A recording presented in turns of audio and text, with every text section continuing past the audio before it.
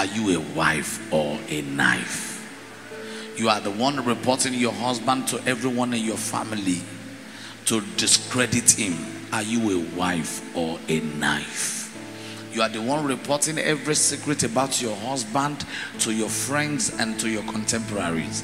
Are you a wife or a knife? You are the one telling your husband, by the time I finish dealing with you, you will regret you came to the world. Are you a wife or a knife? You are the one teaching your children against your husband that their father is bad. Are you a wife or a knife? You are the one gathering money to look better than your husband. Before you are married to that man, you used to care for him all the time because you are trying to want to come in. After coming in, he's now a useless man, thinking if he wants to die, let him die. Are you a wife or a knife? You are so dirty, you are not neat, you cannot cook, but all the things you can do is to talk and fight. Are you a wife or a knife? All the money you are supposed to gather to take care of your children are what you are using to buy bleaching cream. You are even taking injection of 25,000 naira, 45,000 naira because you want to be white. Tell me the day you saw white people, Oyinbo people trying to become black. Are you a wife or a knife? You are frustrating your husband to get 3-bedroom flats, 4-bedroom flats around Lekki when you know that this man is not going to be able to do it, and you are forcing him to move to Lekki. Are you a wife or a knife?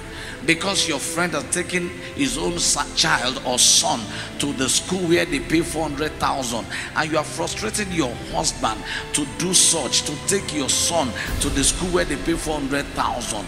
If the man dies, how will you feel? Are you a wife or a knife? Because your friend bought shoes of $1,000, you started packaging, stealing your husband's money because you are trying to want to feel among. Are you a wife or a knife? You have reported your husband to everyone in the world because you are trying to set trap to capture him. Are you a wife or a knife? Your assignment 24 hours is to bug your husband's phone, checking his phone all the time, to want to know who is calling him, to want to know who is talking to him, to want to know the amount he has in his account or the money that is coming into his account. Are you a wife or a knife? You are saying you want to eat the fruit of your labor. Remember, you have boys among your children. What you do for your husband, in 200 times they will do for your son. How you want your biological son to be treated, treat your husband like that. If you want your son to be frustrated, keep frustrating your husband.